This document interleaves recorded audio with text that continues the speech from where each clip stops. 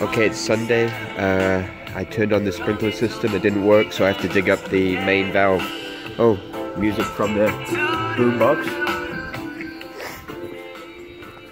And so I've got this dug up.